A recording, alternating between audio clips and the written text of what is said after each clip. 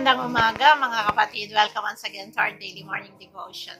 I hope and pray na lahat po tayo ay masaya, mapayapa, habang tayo ay nag-aaral ng salita ng Panginoon. At the same time, our prayer focus for today is about our nation. And also we lift up all the government agencies na namumuno sa ating bansa. And at the same time, we also pray for our church leaders, our pastors, our the evangelists, the apostles, the prophets, all the biblical Bible teachers, at lahat ng mga leaders. Ganun din po mga leaders sa lahat ng namumuno sa bansa natin. So, before we start, I'm so blessed kasi nung nanood ako nung first cabinet meeting ni President Bongbong Marcos together with his cabinet team, and bago sila nag meeting, nanalangin po sila, which was being led by Vice President Sara Duterte. So napakaganda po na titignan po natin lahat ng mga government agencies. Pag ganun ang ginagawa ay natutuwa ang Panginoon dahil inuuna nila ang Panginoon sa lahat ng mga decision making nila. So, we thank the Lord for their lives, at ngayon po, hayaan natin na magkaisa tayo, na manalangin sa ating mga namumuno sa ating gobyerno, and at the same time, we also pray for all our church leaders, especially the pastors, the apostles, the evangelists, the teachers, at lahat ng mga lingkod ng Panginoon na patuloy na naglilingkod sa ubasan ng ating Panginoon. At bago tayo mag-umpisa, let's open this devotion with a prayer.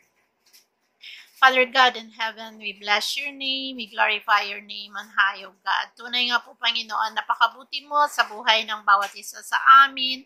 Maraming salamat po dahil binuksan mo muli ang aming mga mata to see the beauty of your creation. Binigyan mo kami ng bagong pag-asa, bagong buhay sa araw-araw. Sa ngayon, dinudulog po namin ang aming bansang Pilipinas. Ikaw na po, Panginoon, ang maghari at patuloy na ikaw pa rin, Lord, ang nakaluklok sa trono ng bansa ng aming bansang Pilipinas. And at the same time, O God, tulungan mo rin po kami na magkaroon kami ng initiative to pray for our leaders, not only our government leaders, also we pray for all the church leaders. So today, Father, as we have this devotion, please open our hearts, our minds spiritually, so that we'll be able to understand your word that gives hope, life, direction sa ating buhay, sa aming buhay, and at the same time, sa aming bansang Pilipinas. Maraming salamat po, Ama. Samahan mo kami sa devotion na ito, because we believe by faith that you will do great and mighty things in our lives, in our country, and every churches and every home. We thank you, Father, for your love, your mercy, and grace that sustain us every day. And to you alone we give our highest praise, highest honor, and thanksgiving. In Jesus' name we pray. Amen. So our scripture reading for today will be found in Psalms 33 verses 1 to 12. So our title for today is Lord of the Nation. Sing joyfully to the Lord, you righteous. It is fitting for the upright to praise him. Praise the Lord with the harp. Make music to him on the 10-string lyre. Sing to him a new song. Play skillfully and shout for joy. For the word of the Lord is right and true. He is faithful in all he does. The Lord loves righteousness and justice. The earth is full of his unfailing love. By the word of the Lord the heavens were made, their starry host by the breath of his mouth. He gathers the waters of the sea into jars. He puts the deep into storehouses. Let all the earth fear the Lord. Let all the people of the world revere him. For he spoke, and it came to be. He commanded, and it stood firm. The Lord foils the plans of the nations. He thwarts the purposes of the peoples. But the plans of the Lord stand firm forever, the purposes of his heart through all generations. Blessed is the nation whose God is the Lord, the people he chose for his inheritance. So ngayon mga kapatid, babasahin ko rin siya sa Tagalog version kasi napakaganda po para ma-internalize po natin ang ibig sabihin ng Panginoon sa ating bansa at patuloy natin namnamin ang kanyang mga pangako sa ating buhay, sa ating bansa at sa bawat mga namumuno sa ating bansa. And at the same time sa ating buhay din po. So, dito po sinasabi sa Salmo 33, versikulo 1 hanggang 12. Ito ay awit ng papuri. Kayong mga matuwid, sumigaw kayo sa galak dahil sa ginawa ng Panginoon. Kayong namumuhay ng tama, nararapat ninyo siyang purihin. Pasalamatan ninyo ang Panginoon sa pamamagitan ng mga alpa at mga instrumentong may mga kwerdas. Awitan niyo siya ng bagong awit. Tugtugan niyo siya ng buong husay at sumigaw kayo sa tuwa. Ang salita ng Panginoon ay matuwid at maasahan ang kanyang mga gawa. Ninanais ng Panginoon ang katwiran at katarungan. Makikita sa buong mundo ang kanyang pagmamahal. Sa pamamagitan ng salita ng Panginoon, ang langit ay nalikha. Sa kanyang hininga nagmula ang araw, buwan at mga bituin. Inipon niya ang dagat na parang inilagay sa isang sisidlan. Ang lahat ng tao sa daigdig ay dapat matakot sa Panginoon. Dahil lang siya ay nagsalita, nalikha ang mundo. Siya ang nag-utos at lumitaw ang lahat. Sinisira ang Panginoon ang mga plano ng mga bansang hindi kumikilala sa Kanya. Sinasalungat niya ang kanilang binabalak. Ngunit ang mga plano ng Panginoon ay mananatili magpakailanman at ang kanyang mga balak sa salit-saling lahi ay matutupad. Mapalad ang bansa na ang Diyos ay ang Panginoon at mapalad ang mga taong pinili niya na naging Kanya. This is the word of the Lord. Napakaganda po, di po ba? Kapag pagbulay-bulayan natin ang salita ng Panginoon, nagbibigay ito ng kalakasan sa ating buhay, nagbibigay itong direction sa ating buhay. Lalong-lalo na tinutukoy dito yung ating pagtitiwala sa ating Panginoon, sa pagtitiwala ng kanyang mga salita, pagtitiwala sa lahat ng kanyang mga pangako. Dahil sinabi nga dito, sinabi niya sa verse 10, sinabi niya, sinisira ng Panginoon ang mga plano ng mga bansang hindi kumikilala sa Kanya. Sinasalungat niya ang kanilang mga binabalak. Ngunit, sabi niya sa verse 11, ngunit ang mga plano ng Panginoon ay mananatili magpakailanman at ang kanyang mga balak sa salit-saling lahi ay matutupad. Praise be to God. Napakaganda po na kapag ang bansa po natin ay nandun ang pagkikilala natin ang Panginoon sa ating buhay, sa ating bansa, sa lahat-lahat ng aspeto ng ating buhay.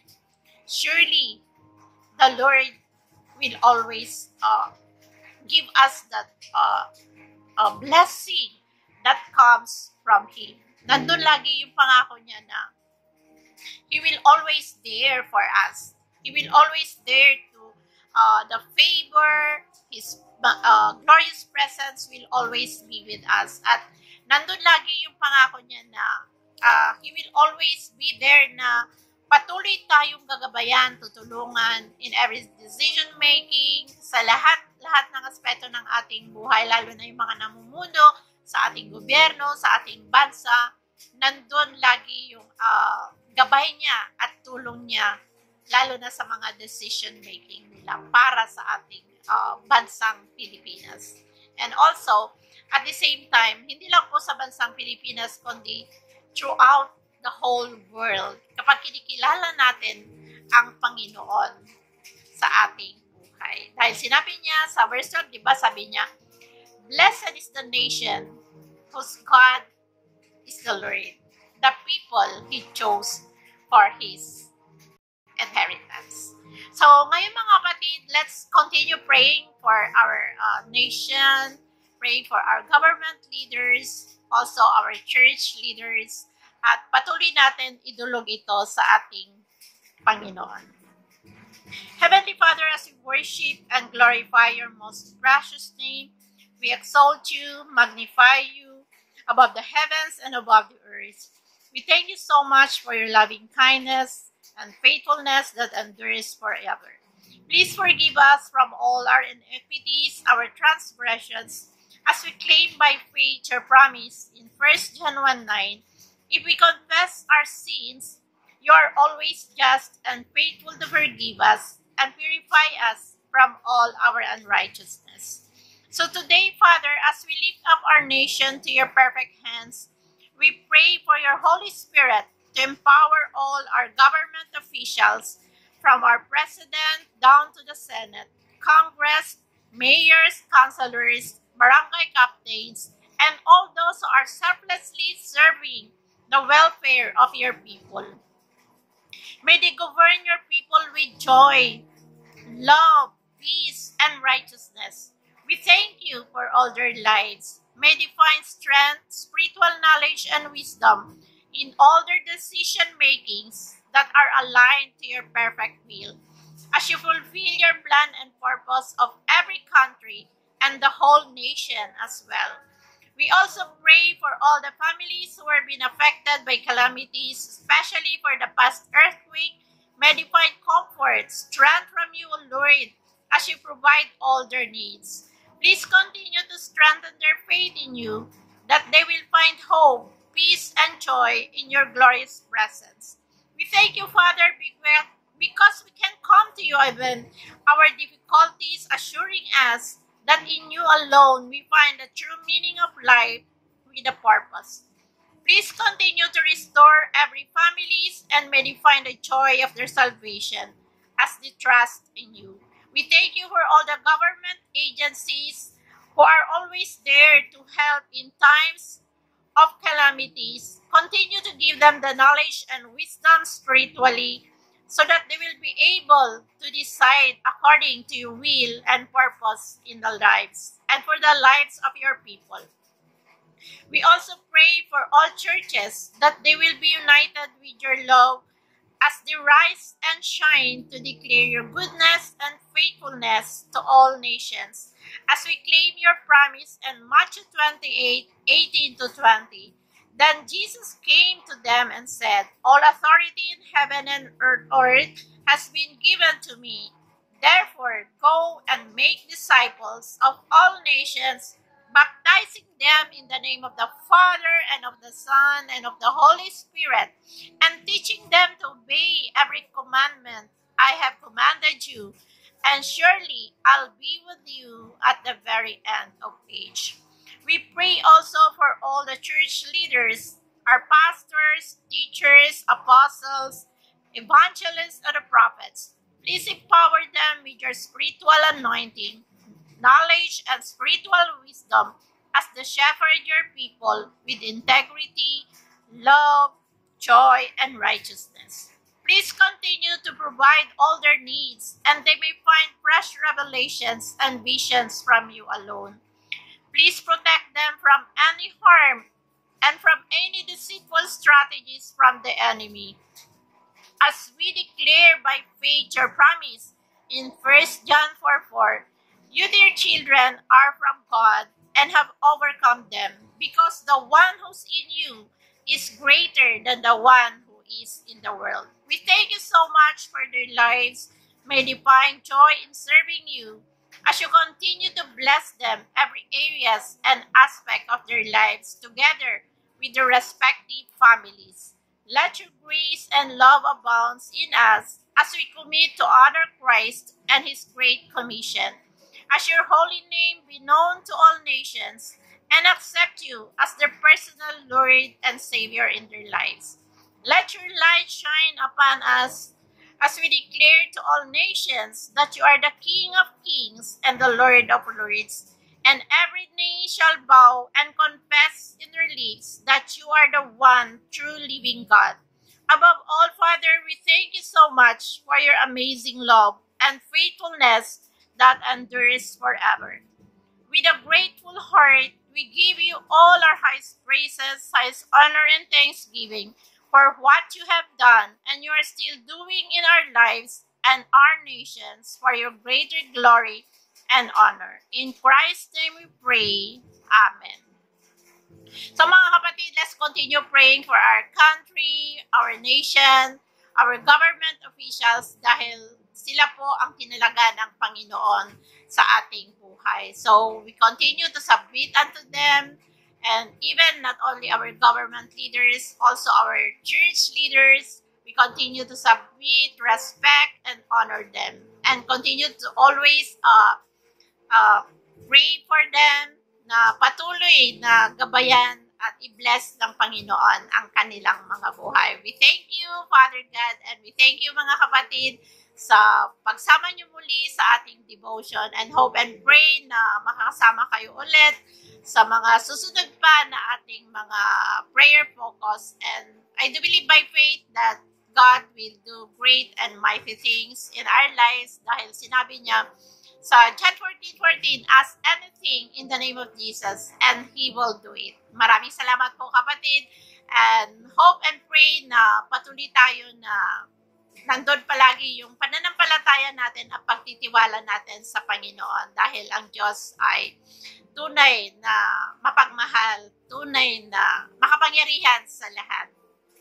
If God is with us, who can be against us? And nothing is impossible to God, to those who put their trust in Him. So ayun po mga kapatid, hope and pray na patuloy din po kayo, nasamahan po kami sa mga different activities sa 8 o'clock habit every 8 p.m. from Monday to Saturdays, and also our morning devotion every Monday to Friday. Maraming salamat mga kapatid dahil patuloy kayong sumusubaybay sa ating morning daily devotion.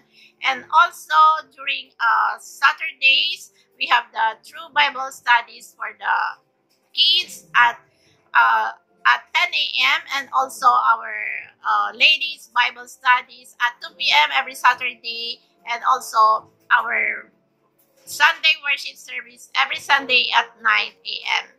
And also in the afternoon, we have the Book of Genesis for the women Bible study. Hope and pray na maka-join ang mga lahat ng mga kababaihan sa ating story of Genesis in every 3 p.m.